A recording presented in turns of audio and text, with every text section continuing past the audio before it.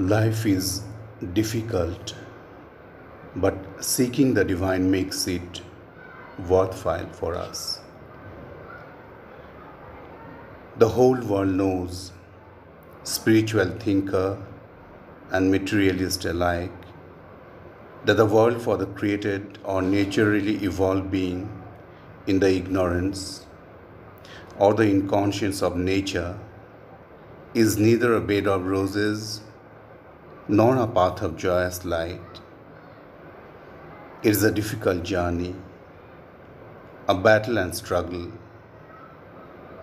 an often painful and checkered growth, a life besieged by obscurity, falsehood, and suffering. It has its mental, vital, physical joys and pleasures, but these bring only a transient taste, which yet the vital self is unwilling to forego, and they end in distaste, fatigue, or disillusionment. What then? To say the divine does not exist is easy, but it leads nowhere. It leaves you where you are with no prospect or issue. Neither Russell nor any materialist can tell you where you are going or even where you ought to go.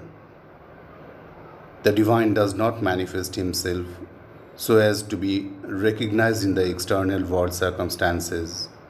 Admittedly so. These are not the works of an irresponsible autocrat somewhere.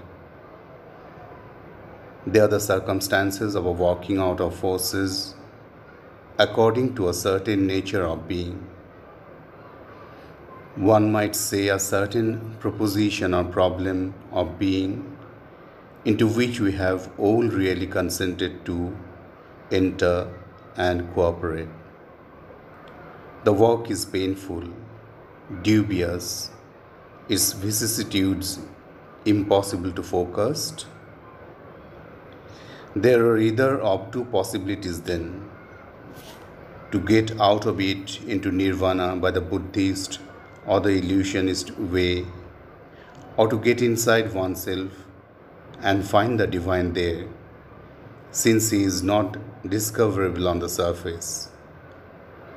For those who have made the attempt, and there were not a few but hundreds and thousands, have testified through the ages that he is there, and that is why there exists the yoga.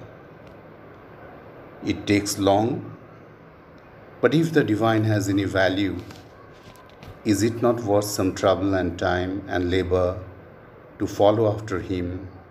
And must we insist on having him without any training or sacrifice or suffering or trouble?